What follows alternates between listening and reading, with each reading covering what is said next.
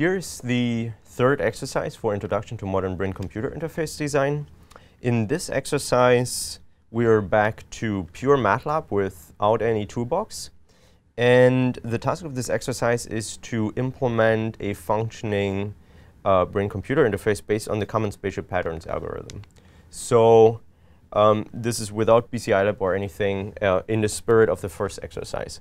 What you're basically doing is implementing two functions. One is the CSP calculation, basically the eigenvector problem and these kinds of things, and the or with whatever method you want to solve it, and the prediction function for common spatial patterns. There's data for that on the website, which is a recording of left versus right hand movement imagination, and that comes from the BCI competition 3. That's also different data than what is included with the BCI lab distribution. So this is specific for this exercise. So to start that, you again start MATLAB as always. You go into the right directory. Again, remember that if you have spaces here, you want to have, opening bracket x and closing bracket,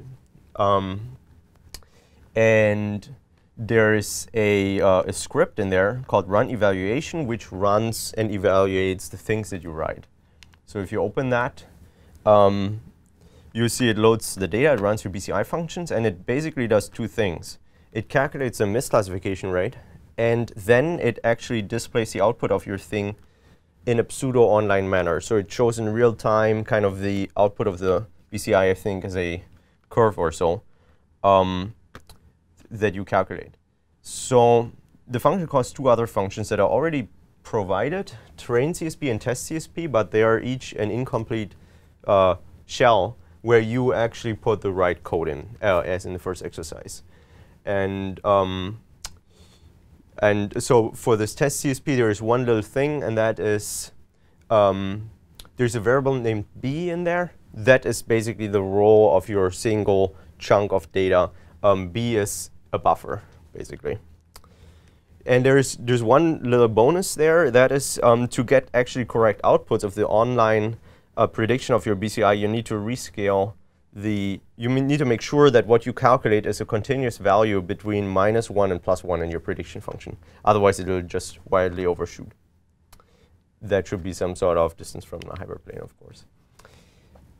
When you're done with that, what you should get from the function is a printout which should read 13% misclassification rate if you get it all right, or something in that ballpark. And secondly, if you got the rescaling correct, you will see this online graph. And what I should say is that the test CSP function, when you're done with that, that basically works with any chunk size if you call it repeatedly. And so that means you can, in fact, use it online with any hardware. So any EEG system should work with that function. So it's one of the really useful things that you hopefully get out of this course. There are a few tips, as always. First and foremost, if the function runs very slowly, the reason is probably that you somehow applied temporal filtering to the full channel data instead of to the already spatially filtered data. So if you apply to 118 channels, it's of course much slower than if you apply it to 6 channels.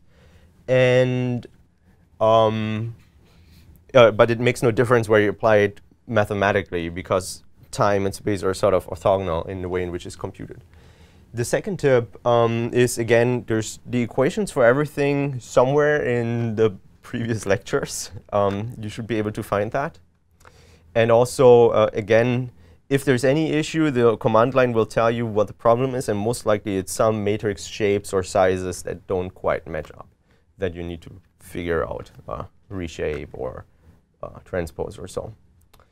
And lastly, there are multiple ways in which you can get the covariance matrix of the data under one condition, such as left hand.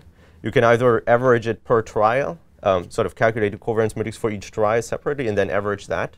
Or you can, of course, also just calculate the covariance matrix for all the data under that condition. So that's perfectly fine, too. It's going to be a bit simpler. And that's all for this exercise, and I wish you good luck.